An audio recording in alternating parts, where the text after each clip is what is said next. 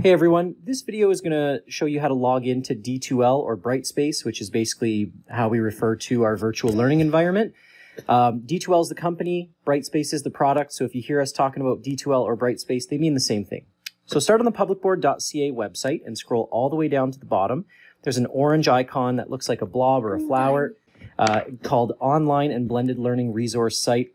If you tap on that, then it will prompt you to log in using your Office 365 username and password, same thing that you're used to using for your email, Wi-Fi, things like that.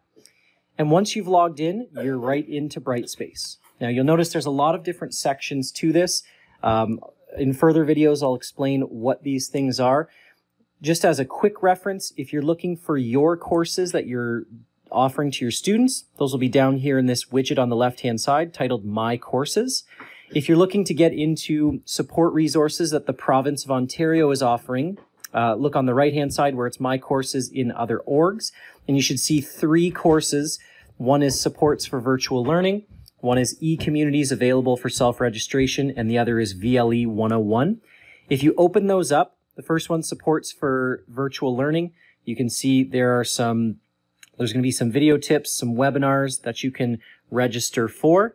The e-communities available for self-registration. If you open that up, these are again courses that are almost like professional learning courses that you can decide what you would want to look at. So is there Brightspace instructors or getting to know the VLE? You can register for those courses and then have access to the resources that are there. You can also search through different areas of professional learning that the province has made available. The third one down here is VLE 101. VLE stands for the Virtual Learning Environment, which refers to D2L or Brightspace. And that's where you can access kind of the how-tos or tutorials within Brightspace. So inside here, you can go in on the left-hand side, start looking at what the course is all about. There are some videos, there's some text, and you can kind of go through this at your own leisure as you need it.